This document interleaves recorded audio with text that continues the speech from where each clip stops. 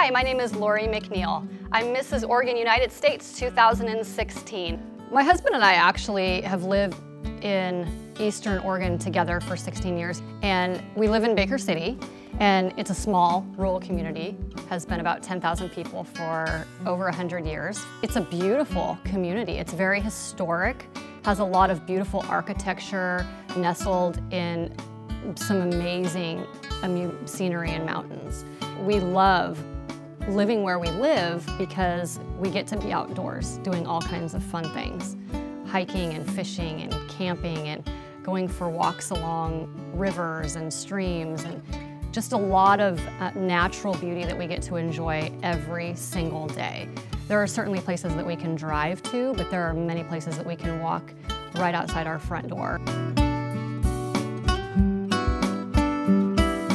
I love traveling. I love discovering new places, meeting new people, learning about new cultures. As an educator, I just really love learning in all aspects of that. Not necessarily in a traditional classroom, but just in the world around me all the time. And I actually had the opportunity to start my master's program at Jerusalem University College, and I lived on Mount Zion in Israel. And then ever since then, my passion and my interest for traveling just really flourished. Since then, I actually have been an educator in many other countries as well. So I've been in education for 18 years, and I actually started out teaching and tutoring in a small community actually in Idaho, and that's where I got my first taste of what it meant to really help someone increase their own skills and meet their own goals. And then from then, I've actually been a music teacher. I've taught in elementary schools, I've taught in preschools, I've taught in prisons, community education programs.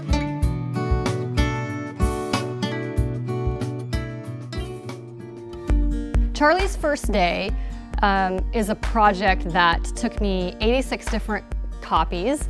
I had no idea when I started down the journey of writing my first book.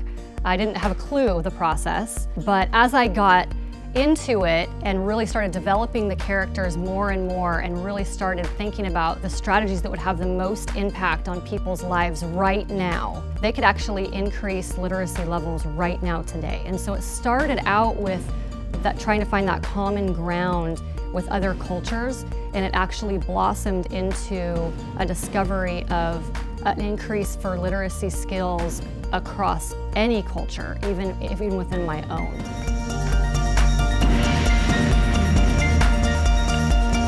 As of right now, I am undefeated at Battleship.